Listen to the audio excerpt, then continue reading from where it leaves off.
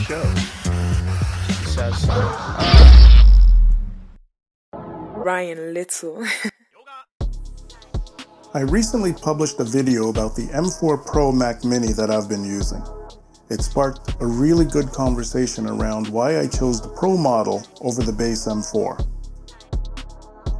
I was thinking of getting an M2 Max or Ultra, but when the Pro came out, I kind of thought that would be a better middle-of-the-road solution for me because I just needed a minor bump up in spec to really make my editing process smoother.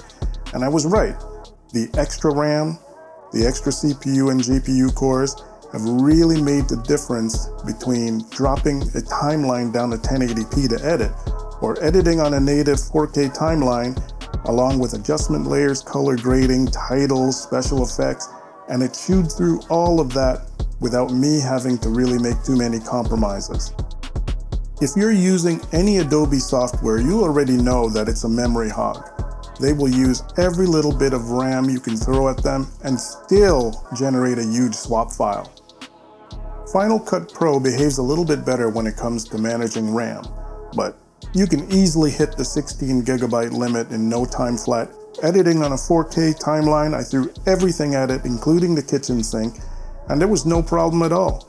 I think at the peak it was maybe using 30% of the total system resources.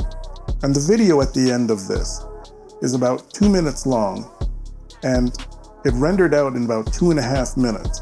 And that's why I got the Pro over the base M4. I want that headroom, not just for the stuff I'm doing now, but for more demanding projects down the road where you just need just that little bit of extra.